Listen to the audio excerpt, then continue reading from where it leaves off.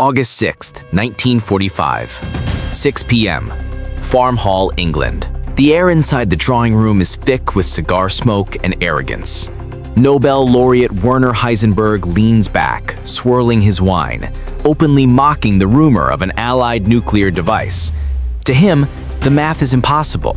It's a bluff. You can almost feel the smug comfort of the manner as 10 of the Reich's brightest minds laugh off the threat. Then, the BBC radio crackles to life. The announcer's voice cuts through the dinner conversation like a knife. An atomic bomb dropped on Hiroshima. The laughter dies instantly. Heisenberg's glass stops mid-air. The physics they insisted didn't exist just vaporized a civvy. Stop! Subscribe to Histofyd and like this video.